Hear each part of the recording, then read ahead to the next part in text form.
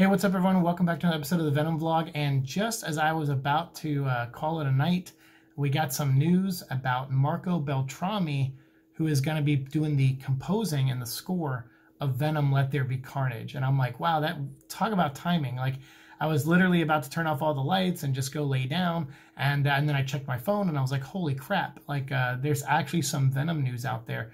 So I wanted to cover it real quick and just make a quick video. Marco Beltrami has done a lot of great stuff before. I think I first knew of Marco's work with The Crow Salvation because Graham Revell was the composer of the first two Crow movies. And obviously, I love The Crow, and I'm a big fan of that first movie. And I actually like the second movie to some degree. I feel like there was potential there for a better movie than what we got. It's kind of like my version of the Snyder Cut for a lot of you.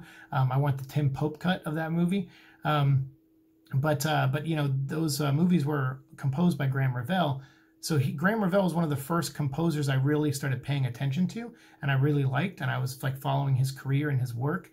And then when I saw that he wasn't coming back for The Crow Salvation, I was like, well, who's coming in? And it was this guy named Marco Beltrami, and I was like, well, I guess I'll check them out and see if Marco has a good good music. And I actually liked his music, the score music for The Crow Salvation. I thought it was pretty good, actually. So I started following his career, and I said, all right, that's big shoes to follow as Graham Revell. And I think Marco did a good job. And I saw, Marco also did the Scream movies, so that's obviously when I first heard Marco's music, but I wasn't following composers and musicians probably around that time. Although I think Scream came out around The Crow, so maybe I did know of Marco's work.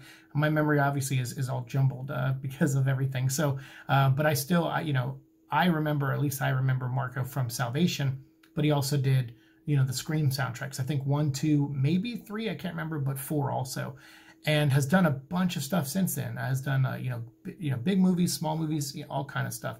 And I love Marco's work. So when I saw that Marco was working with Andy Serkis to compose this movie, I got excited because I also started thinking about when we talked about Morbius. I think it was Morbius was supposed to come out, I think, of June of this year of 2020. And then like around August, September, maybe, I think maybe it was September, we heard about the composing of that movie being done. And that made me realize, okay, that gives us a basis of how many months behind these movies are. If Morbius was supposed to release in June or July, but the soundtrack isn't being composed until, September, then it's like, looking at maybe a 2 to 3 month gap, like afterthought of when the movie got composed. So that just shows you, at least us, it tells us how far along in the process they are, because composing it depends. They can sometimes do it in the middle of a movie in post-production, or they can do it towards the end. Usually when there's a cut of the film that they can work with, the composer will have already started and start working on the score and bring in their orchestra to start working on stuff. So that was, like I said, it was about 2 or 3 months after Morbius. We found out, after Morbius was supposed to come out in theaters, 2 or 3 months later, we found out about the composing of it. Same here. Venom was supposed to come out in early October, and now we're 2 months later, almost 3 months later, and we are finding about the composing of this movie too. And so to me, that makes me think, okay, they have potentially a cut of this film, and they are now scoring it. So hearing about the composer and stuff tells us a lot also about the movie. Now, just because we heard about the composer, being Marco Beltrami, doesn't mean he's already started working on the film. Doesn't mean he's composing right now.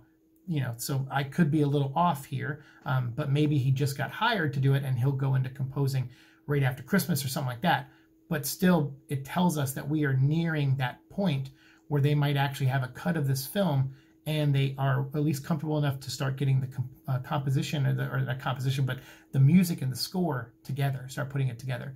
And so that's what's excited me about this news, is the fact that, okay, this gives us again a time frame of the film, or at least a ballpark time frame. So that makes me excited, because that means potentially we might get something soon. I know a lot of people have been saying for months now, December, we're going to get a trailer in December. I still don't feel like we're going to get one in December. If we do, it'll be great, and I'll be so happy, and I'll be happy to be wrong about that. But I feel like if we get anything, it'll probably be in the new year. And that could, I don't know. That's just my thought on it, based on nothing, but just my gut instinct. But my gut instinct has been wrong before. So, but still, hearing that we have a composer, hearing that it's someone as talented as Marco Beltrami, I'm really pumped because I think you know the person who did the score of the first movie, and Ludwig, I think he went on to win an Academy Award for like Black Panther and a bunch of other stuff. He's great. I liked his style. I have the vinyl record of the first movie. My mom got it for me as a late birthday gift, and it's awesome. It's really nice to listen to when I'm just like relaxing or cleaning. I'll put it on sometimes, and it's great score. But Marco, I'm just more familiar with his work, and I have a longer love and appreciation for that guy. And I know he can do gothic sounding sounds, and he can do things like that. And I'm curious to see what he'll do. If he'll keep the theme that was there for the first Venom movie, like Venom's theme, if he'll keep that, if he'll do a new version. Obviously he's going to come up with the theme for Carnage.